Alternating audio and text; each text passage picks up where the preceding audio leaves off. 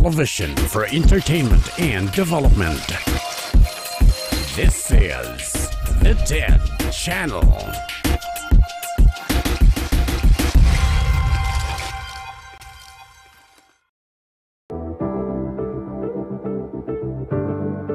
Word of life, speak to my weary heart, strengthen my broken parts. My friends, my brothers and sisters in Christ, good morning, good afternoon, good evening. We are again in this program, Words of Life, aimed to declare the whole counsel of God on every Bible subject, a desire, an aim. The objective of which it is to know what really the Bible teaches and what is really truth in the Bible. I am not an interpreter, not a wise preacher. I just rely on what the Bible says and explain it. I may explain. My explanation might sometimes be wrong and erroneous,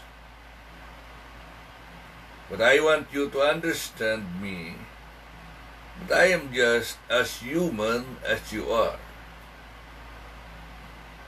But when we touch any subject of the Bible, we rely and believe only on what the Bible teaches. We will not rely on any interpretation and explanation made by a mere man like me. It's good to hear explanations, and it's really good to be sharing with one another things we know in the Bible. But still, the Bible is the most accurate. In fact, we can say the perfect will of God is in the Bible.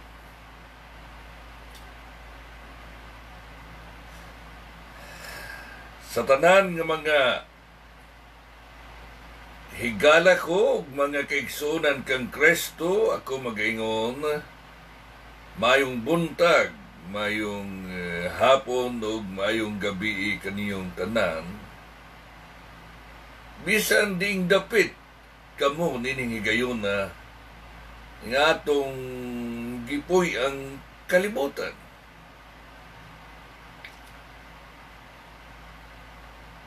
I believe in my heart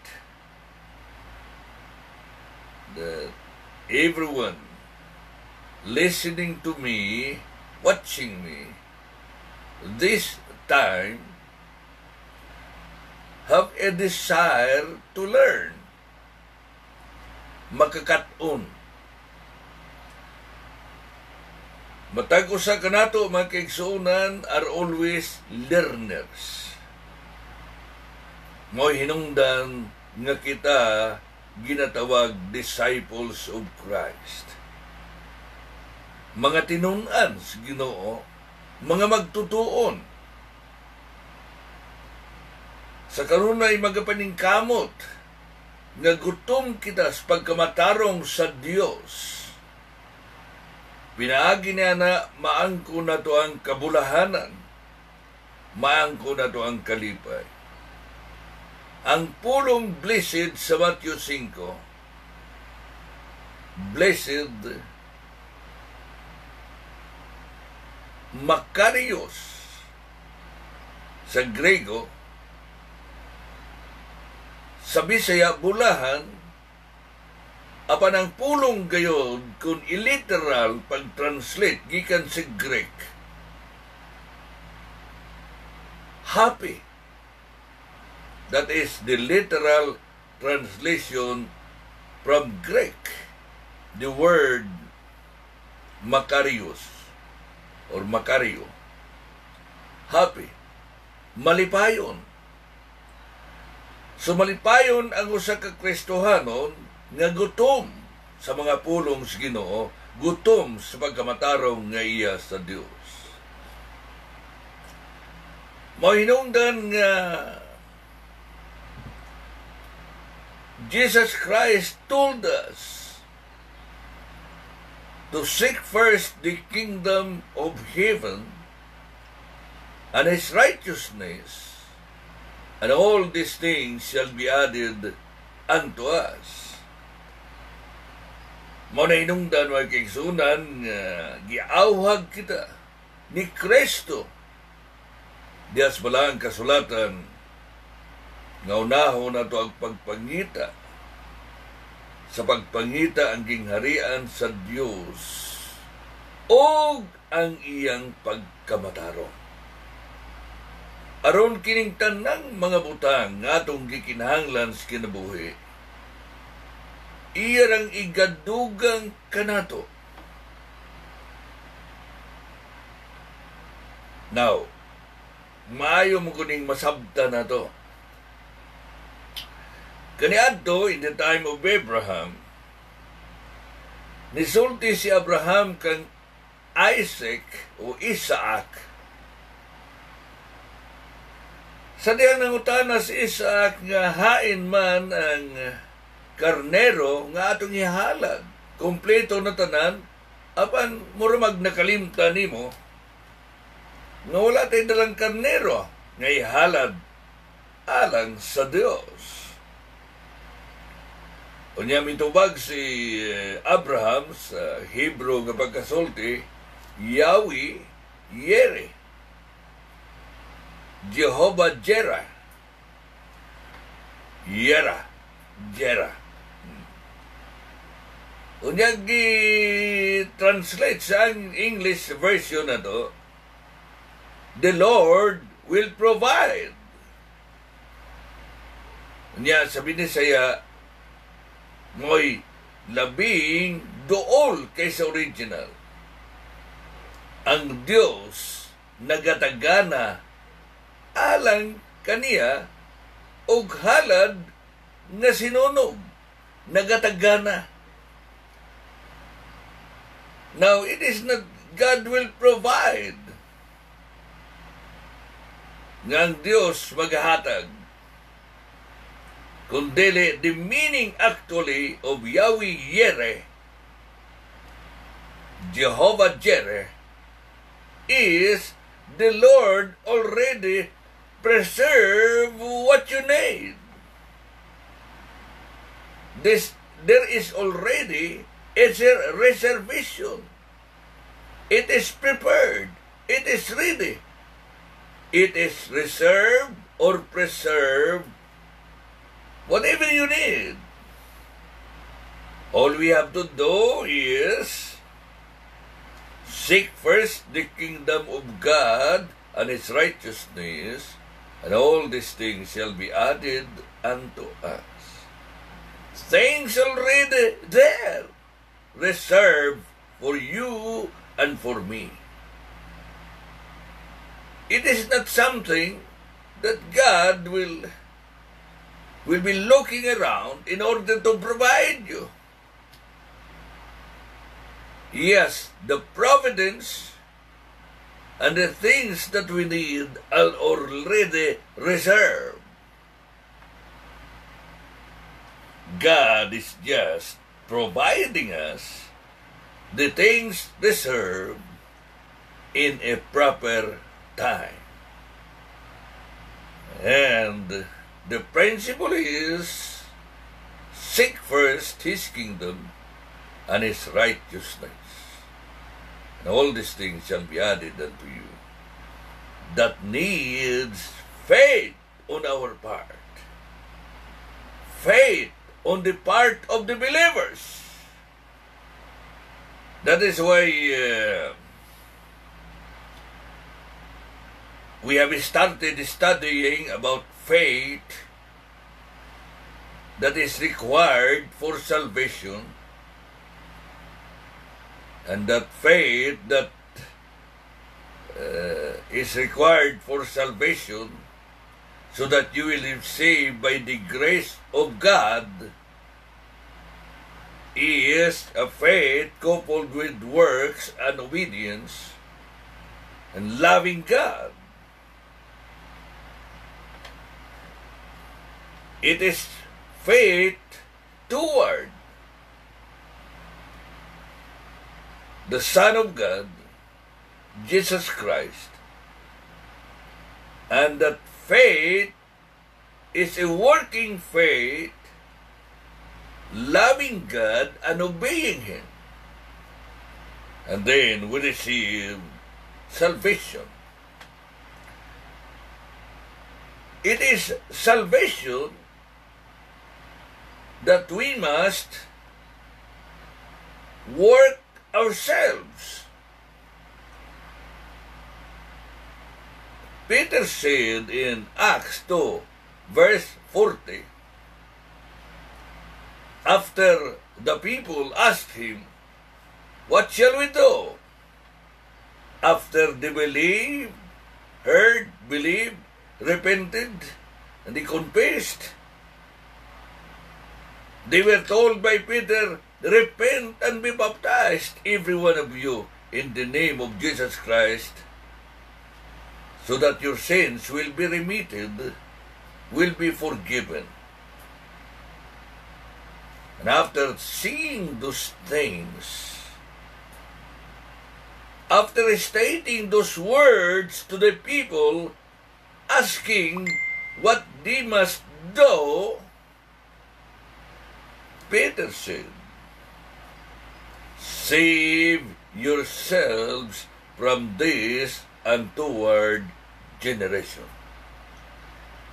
Meaning, you do something.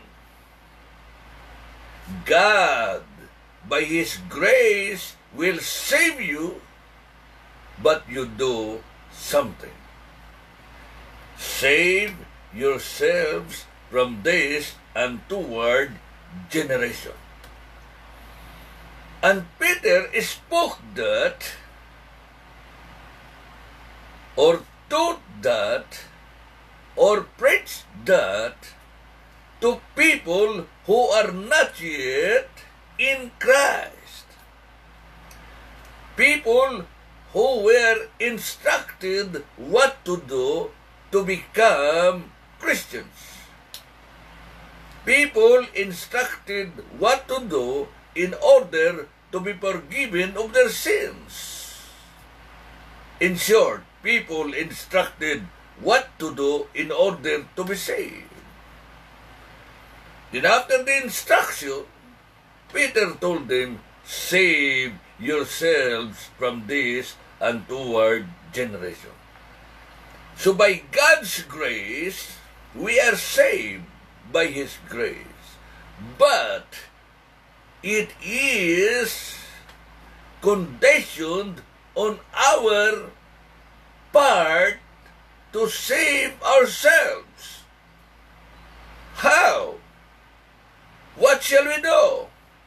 Well, as explained in the Bible, you have to hear the gospel, repent of your sins, or believe, repent of your sins, confess, and submit for baptism, you will receive forgiveness, remission of sins. Acts 22:16 says that after baptism, sins are washed away. You and I cannot be saved unless our sins are washed away. And it is after hearing, believing, repenting, confessing, and being baptized that our sins are washed away, forgiven, and remitted. And Peter said, save yourselves, meaning do that.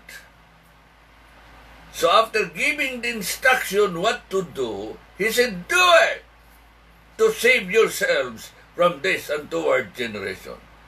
So there is God's part on our salvation. God's part is that He will save us by His grace. That He will save us by His love. He will save us by His mercy, loving kindness. That is the divine part of salvation. But the human part is obedience.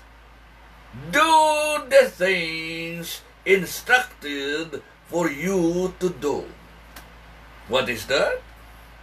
If you want to be saved, as Peter said, save yourselves from this untoward generation. Do it! What is that? Well, hear, believe, repent, confess, and be baptized into Christ. Because God's power to salvation is the gospel. So by God's grace, love, and mercy, the gospel is presented. Because the grace of God that appeared to all men is Jesus Christ. God's love is Jesus Christ. God's mercy is Jesus Christ. Appearing to all men, offered for the salvation of all men. And the presentation of that is by the gospel. It is God's power to salvation. And the gospel simply means, according to 1 Corinthians 15, 1-3, is the death, the burial, and resurrection of Jesus Christ. And to be a part and be incorporated in that death, burial, and resurrection of Jesus Christ, Paul outlined it in Romans 6, 3 and 4, that in baptism you die with Christ. In baptism you are buried in Christ, and with baptism you are resurrected with Christ. And then after that, after baptism, you will walk in newness of life. So to be born again, for a rebirth to happen in our lives, it must culminate to baptism. That is, we must hear, we must believe, we must repent, we must confess, and we must be baptized into Christ, to be incorporated into His death, burial, and resurrection, and thus will begin walking in newness of life, because we are in Christ, baptized into Christ.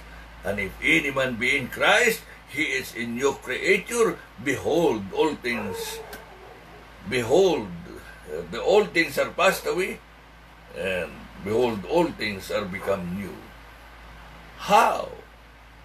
Well, it follows the obedience of the instructions, and we are instructed to do it.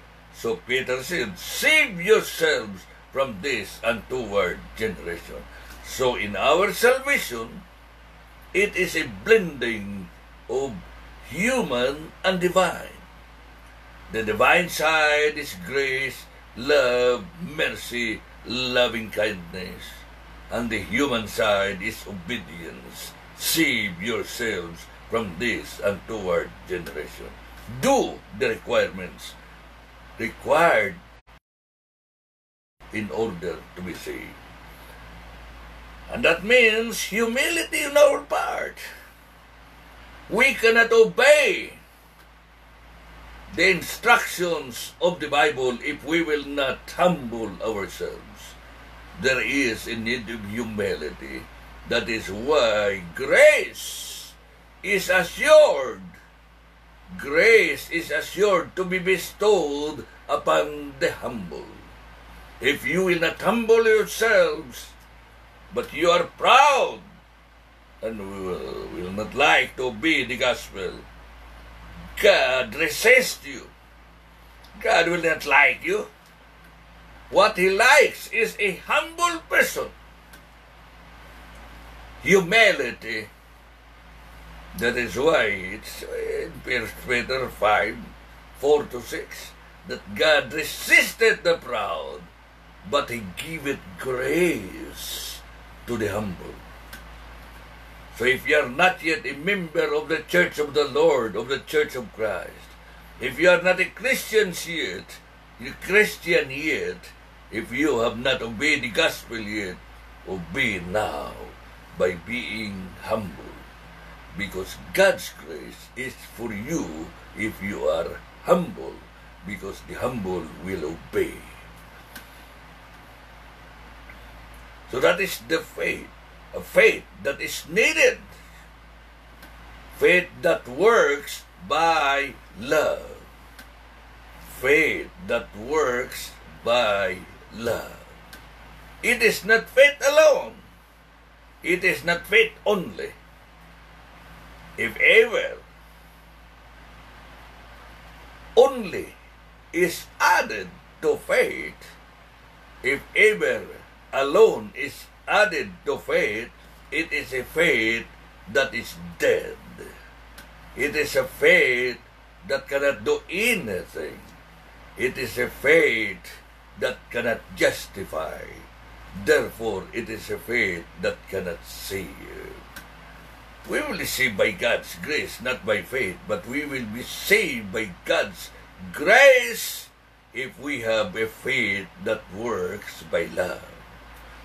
You can read that, of course, in James chapter 2. And in verse 24 it says, Ye see then how man is justified by works and not by faith alone. 26, because just as the body is dead apart from the spirit, so faith is also dead apart from works. Whatever God hath joined together, let no man put asunder. God joined faith, works, love. The Bible says, 5:6 of Galatians, that in Christ Jesus, neither circumcision, meaning Jewish, nor uncircumcision, meaning Gentiles, availeth anything. It won't avail anything, being a Jew or a non-Jew.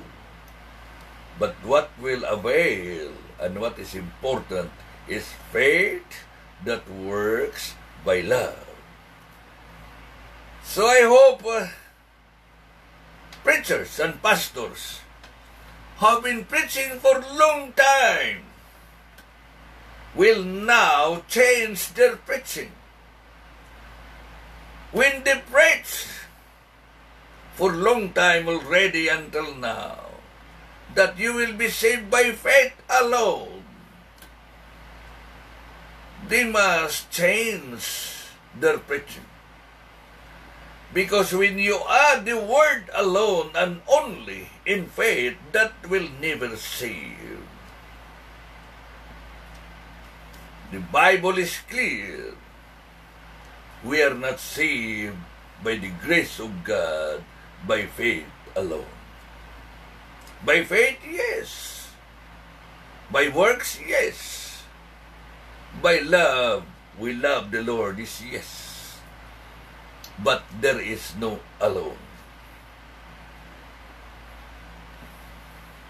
You can read baptism saves, so that when you will submit for baptism, you will be saved.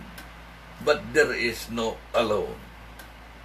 Because faith is needed, not only baptism. And if you repent, the Bible says you will be saved. But not repentance alone, because we need to believe. And confession also is for salvation. But it is not confession alone. They must go together. You must hear, believe, repent, confess, and be baptized in order that your sins will be remitted, you will be forgiven, meaning you will be saved. That is what is being taught in the Bible. I don't know of any teaching in the Bible that man will be saved by the grace of God by faith alone. It is not there. If God will add Revelation 23, it might be there. The Bible, New Testament closed in Revelation 22. Nothing more was added.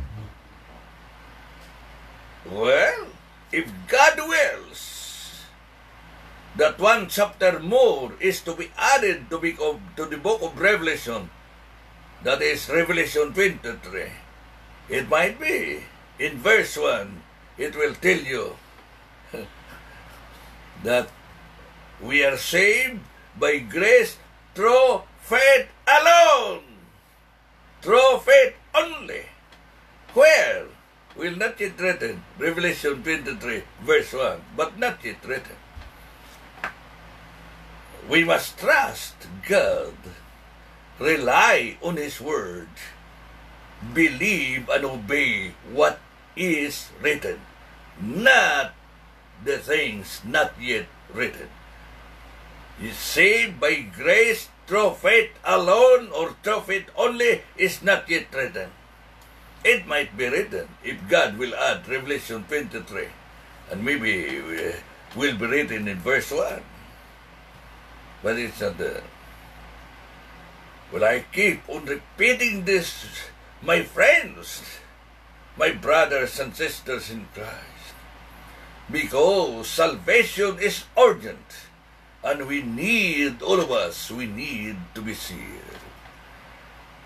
I firmly believe, and you too, I think, believe that we are saved by grace of God. We are saved by love of God. We are saved by mercy of God. But whenever you go to the Bible, to the New Testament, you are saved by the grace of God if you obey. You are saved by the love of God if you obey. You are saved by the mercy of God if you obey. You can read that. In fact, Titus chapter 2, verse 11 to 13 is teaching us that the grace of God that giveth salvation to all men appeared, but the grace of God that will give you salvation is teaching you what? To deny ungodliness. To deny ungodliness. And to deny worldly lusts. There are two things to deny when you want to be saved by the grace of God that appeared to all men. You have to deny ungodliness, to deny worldly lusts. If we cannot, this grace of God will not save you. The grace of God has a command for us to do. So that when the grace of God appeared to all men, and He died on the cross of Calvary, He became the author of eternal salvation. To whom? To all? No. To all that obey Him. There is a need of obedience. We must obey the grace of God in order to be saved. People, preachers, pastors are teaching that because it is grace, we do not need to obey anything. No, we have to obey. Now, love. We are saved by the love of the Lord, by love of God, love of Christ. But what does the Bible say? Says, well, you can read first John 5:3.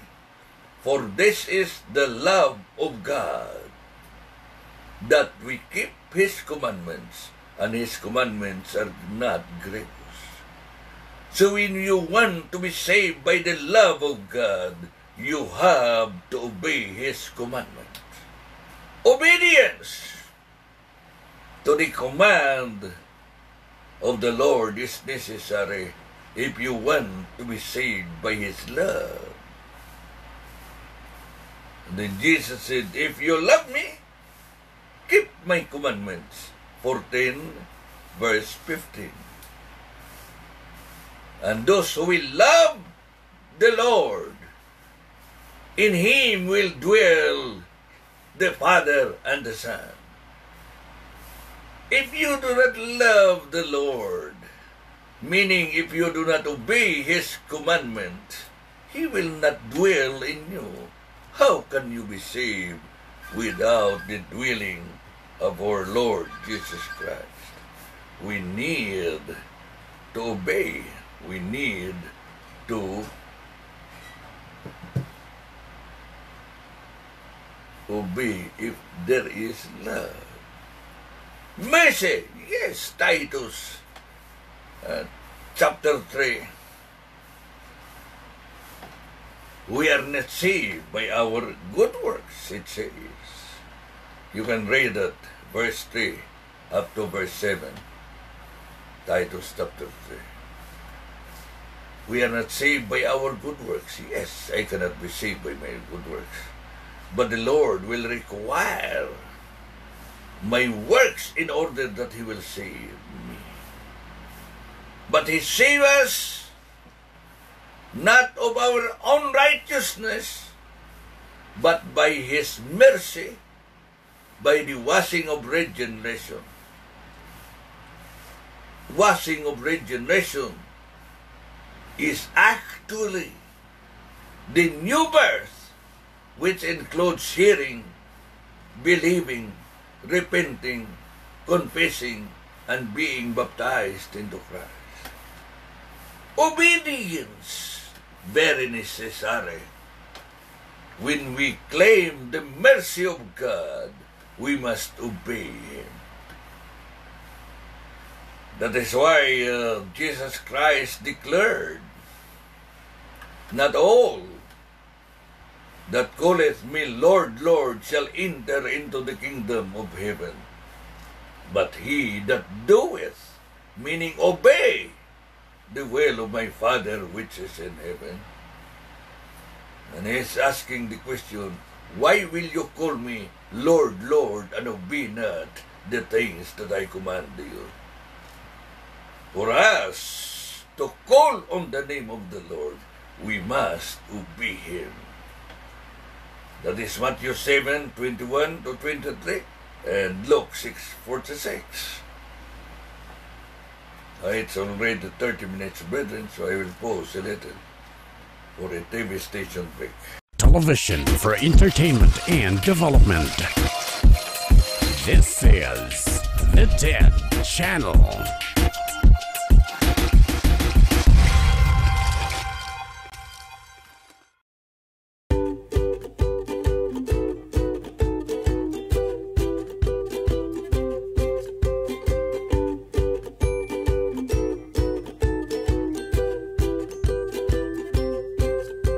Wonder Tree, ang kahibulungan niya kahoy nga makatangtang sa bisan unsang klase nga balatian sa tao, makapataas sa kinabuhi o makapalagsik sa lawas, o sa katalagsaon apan nasulayan na sa kadaghanan nga epektibo o makaayo sa tanang matang sa sakit sa tao. Wonder Tree.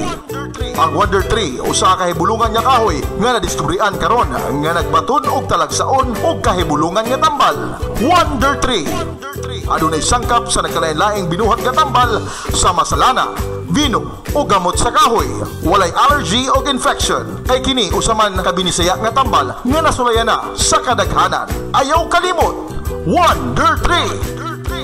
Ang Wonder Tree mapalit sa TED Channel o sa Agora sa F&G and Sons Karinderya. television for entertainment and development.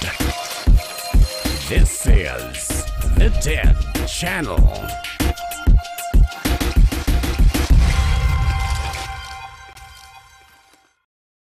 Now, in today's lesson, I made a caption, a title, Faith, enclosed in quotation marks, and the faith, also enclosed in quotation marks. Why? There is a great difference between faith and the faith. But we will discuss the faith later on. We are still on this faith. So there is a faith that is needed for a person who is not yet in Christ, not yet saved, not yet a member of the church of the Lord, the Church of Christ. We always discuss that because that is very necessary in order for somebody to be saved and be counted worthy of the kingdom of heaven. But there is another side of the coin of faith. The faith of believers, the faith of Christians, the faith of the disciples of Jesus Christ, meaning the faith of those who already heard, who already believed the gospel, who already repented, who already confessed, and who already were baptized. That is working faith in order to be saved, working by love. But after baptism, after a person is baptized into Christ, after a person becomes in Christ, after a person is pronounced that he will be saved because he already believed and is baptized, as Jesus said in Mark 16:16, he that believeth and is baptized shall be saved. After that, there is the so-called consecration of Christians, the Christian life. And in the lives of us Christians, we need faith. We need faith. But that faith is different from the faith before we accepted Christ. It is a faith after acceptance of Jesus Christ. Well, I'm not an expert, but I know some verses in the Bible about it. So I think it's worth studying.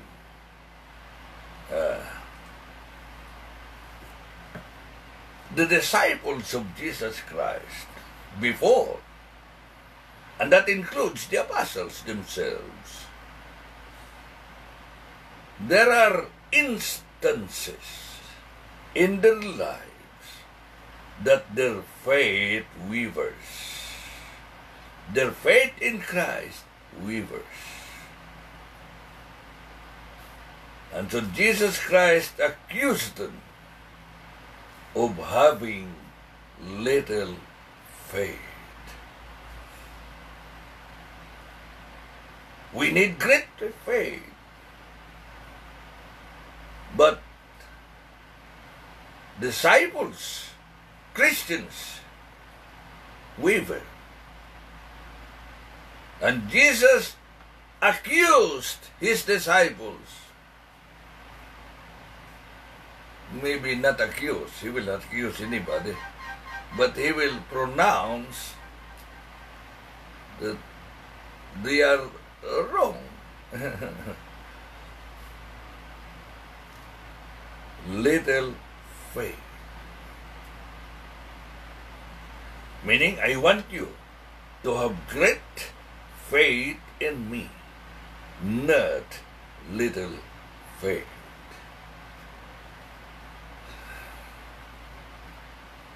When Jesus walked on the sea and the disciples saw him, they were afraid.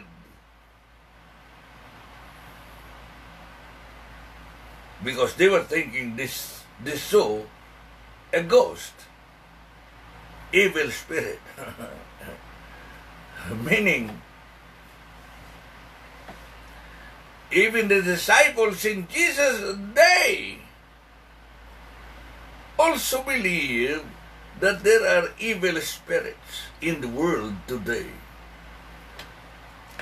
So, I cannot blame people today who are afraid in the darkness because there might be a ghost, an evil one. Because it is a reality. It is a fact. There are some preachers, pastors saying, that is not true. There is none.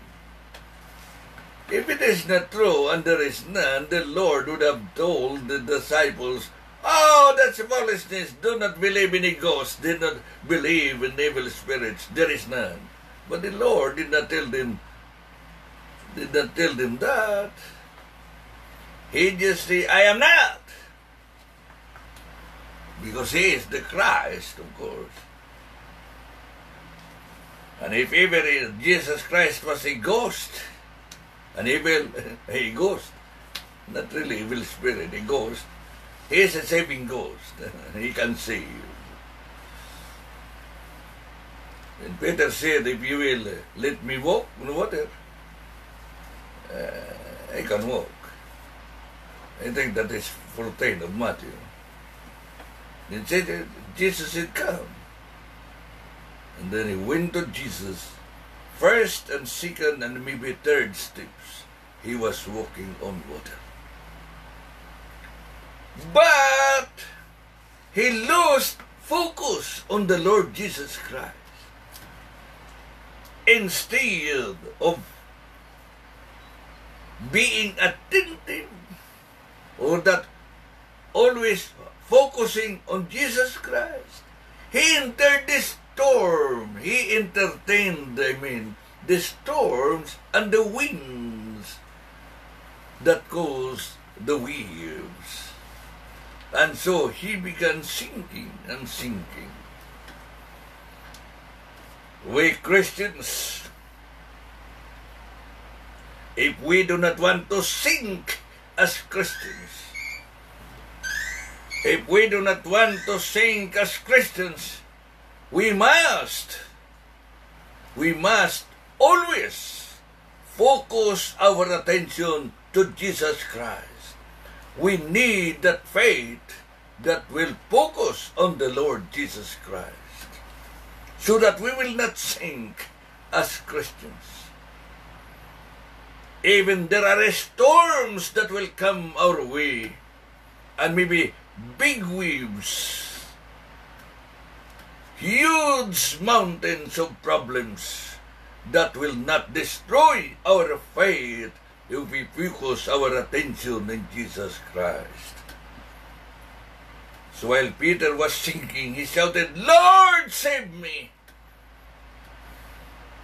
So in this present life, we need salvation of the Lord. That whenever we forget focusing our attention to Jesus Christ and we begin to sink, we shout, Lord, save me. So Jesus held his hand and saved him.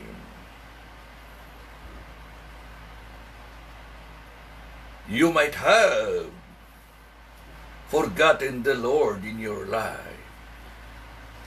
Maybe you withdrew from fellowship, or maybe you backslided. But if you will come back to the Lord and say, Lord, save me, He will, and is always available and is ready to save you from your sinking situation. Do not completely sink. Go Call upon the name of the Lord and you will be saved. You may fall down and you cannot stand by yourself. Call upon the name of the Lord and He will lift you up, hold you in your hand, and will save you. And that is what He did to Peter. That needs faith on our part. But then Jesus said, "Oh, you of little faith." So when we waver, we sink, and we fall down sometimes, it is because the Lord said we have little faith.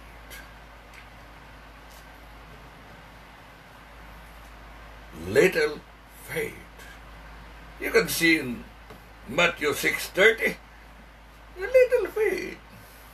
Worrying about many things in this lives, when in fact the Lord have reserved for us food, raiment, everything we need are reserved by the Lord. One way of claiming that is seek first the kingdom of God and His righteousness, and all these things shall be added unto you.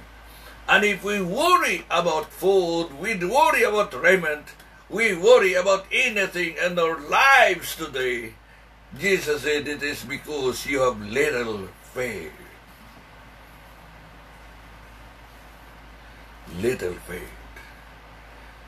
So, that is referring to Christians, to His disciples, not to those outside of His kingdom, not to those who are not His people. He is talking to His people, that there are people of the Lord whose faith are very little. And because we have little faith, the Lord said, "Call me." So when Peter, with his little faith, called upon the name of the Lord saved him. All we need is little faith.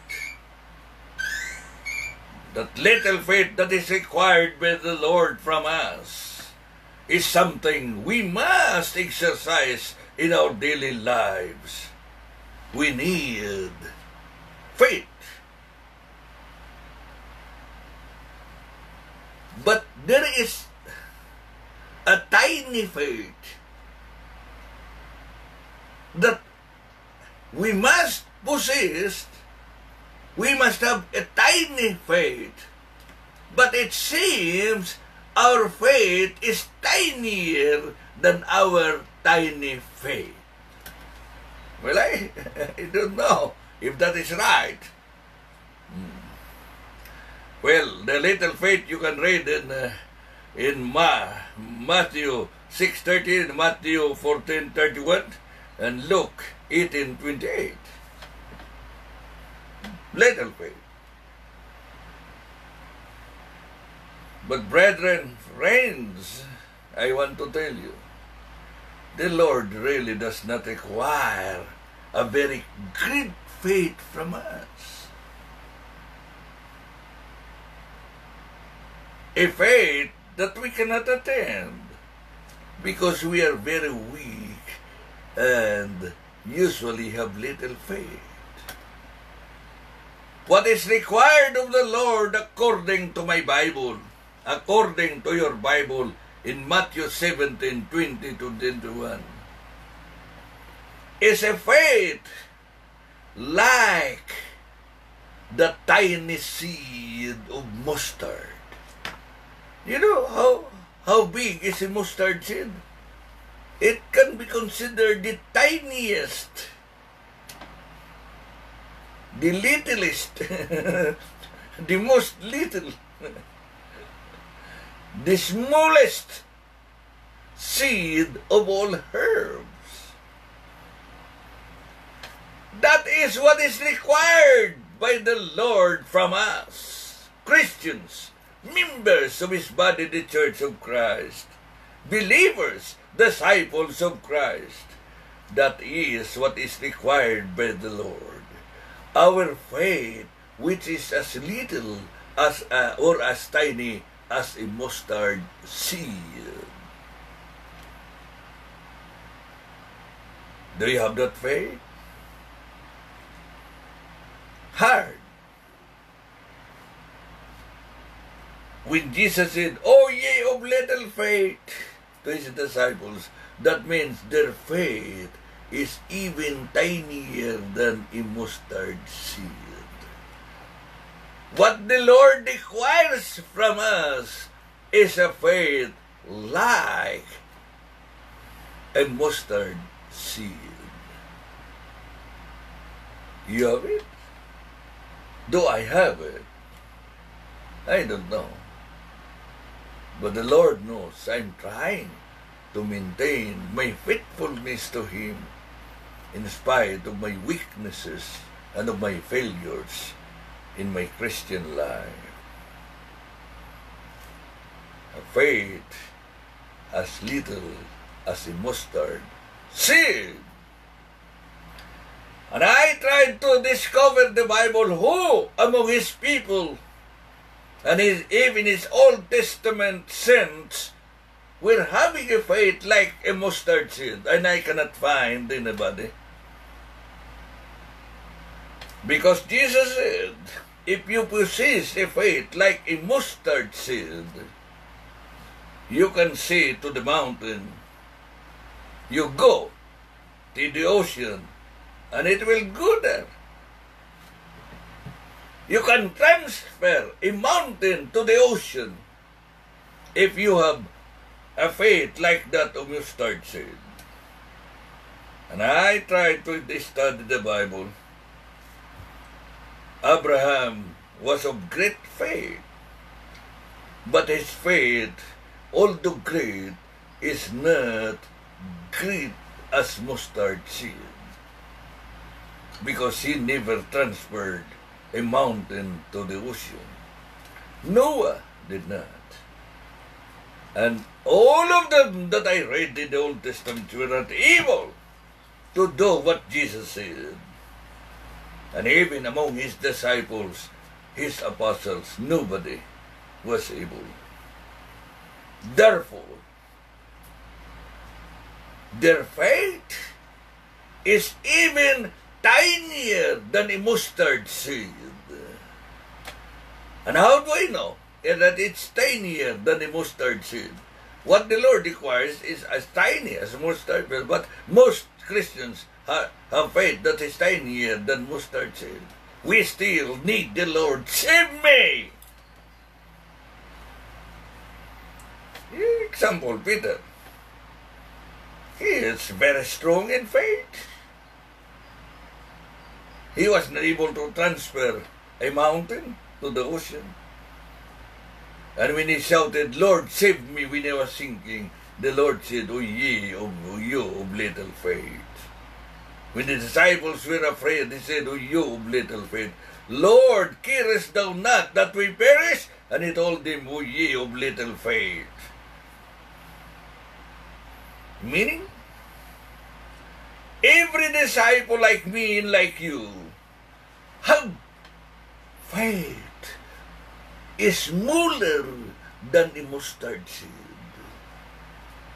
Nobody among the saints of the Lord were able to achieve a faith like a mustard seed. Because had they been having a mustard seed faith, they can transfer mountain to the ocean, and we never had, and they never had done it. But the Lord will always accept you, will always save you, will always bless you, even if your faith is tinier than a mustard seed, because you have to shout, "Lord, help me, Lord, save me." It's great to be a Christian. The Lord will not require something from you which you cannot do. All He requires from us, brethren, is enough faith, or a faith enough that we are willing to obey Him every day in our lives. There are tolerations and prohibitions Sometimes we commit the sin of omission. He that knoweth to do good and doeth it not, to him it is sin. We sometimes omit that. Doing good when there is opportunity. Sometimes we're afraid to use our little money to help others. We're afraid that we have no more money and cannot buy the food we need. We have a faith tinier than a mustard seed.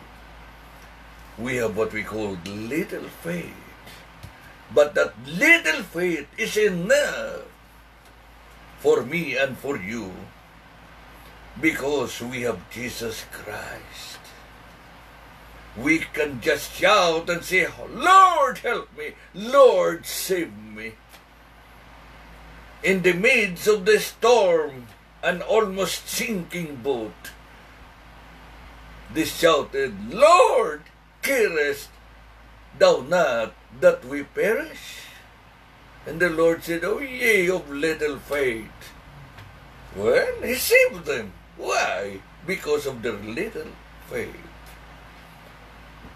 But if you can have a faith like that of mustard seed, well, happy are you.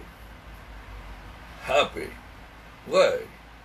Because if you have that kind of faith, the Bible says, you can move mountains.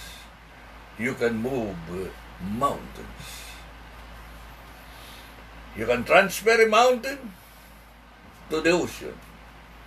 I do not desire that. If I can have it, yeah, good, nice, well, and good enough. But I do not need it for my salvation in Christ at present, in my consecration as Christian. I do not need that faith as tiny as a mustard seed. I may have it, I may try it, but what really matters is even a faith tinier, smaller than a mustard seed, but constantly call upon the name of the Lord. He will save you. He will help you. He is so good in our lives. That is why, after being saved from the past sins, forgiven, remitted, washed away our sins, because of our faith in Jesus Christ that obeyed, we heard the gospel, we believed, we repented, we confessed, and we were baptized. After that, we call that conversion. After becoming Christians, when our sins were washed away by believing and submitting for baptism, the Bible says we need faith. If possible, a faith like that of a mustard seed. But if not, all that is needed is little faith, and you always depend on the Lord. Are you not happy being that kind of person in the world? Sometimes we think I'm the weakest Christian. I am a nobody. Sometimes we think it seems God will not save me. God will not favor me.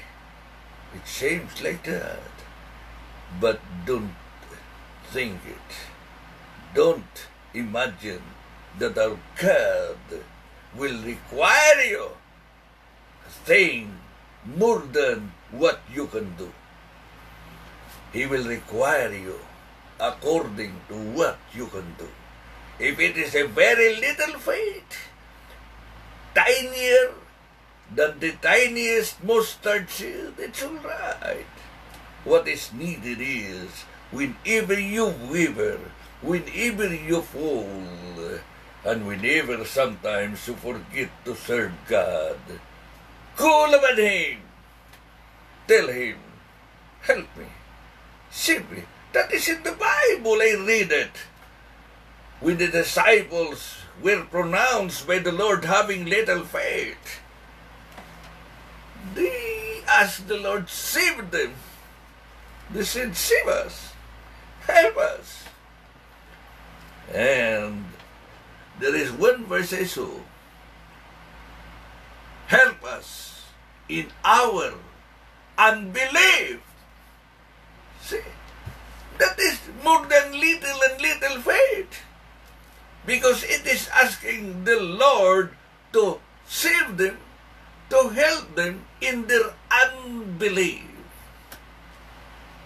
Now, that's a good sermon. I've been preaching on that, brethren. But I presented it as a lesson because I want you Christians listening to me to be strong in the Lord, even with a very tiny and little faith, a faith that is tinier and is smaller than a mustard seed. Be assured, God will save us and always save us.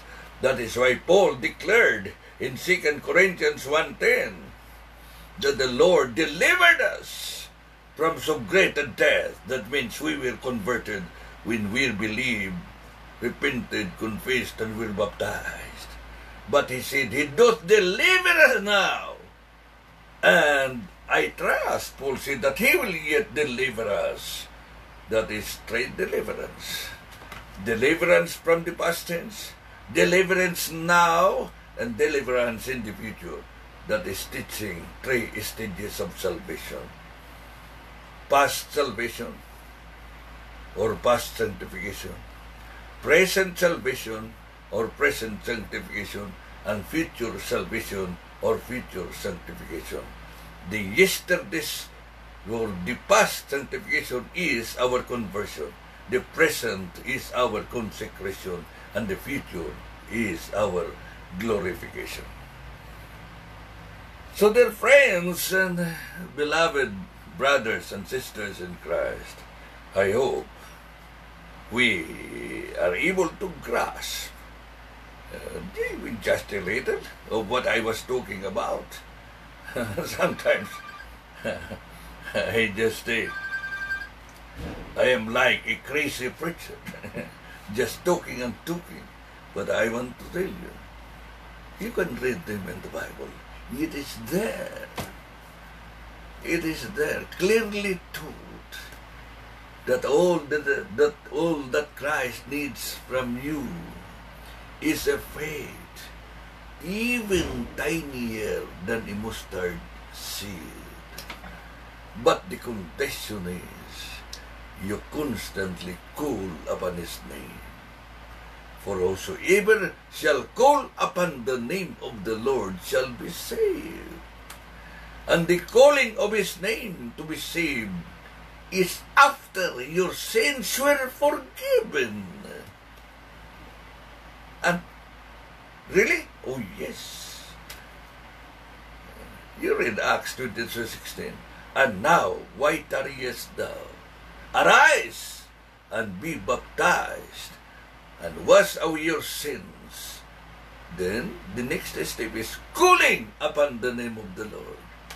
So, the calling of the name of the Lord will begin after our sins were forgiven and remitted. Why? Because we need the present salvation.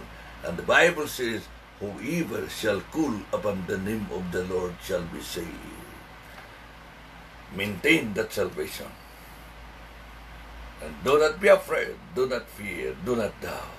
Even your faith is smaller or tinier than a mustard seed, you are acceptable with God. Just call Him every day and then say, Lord, save me.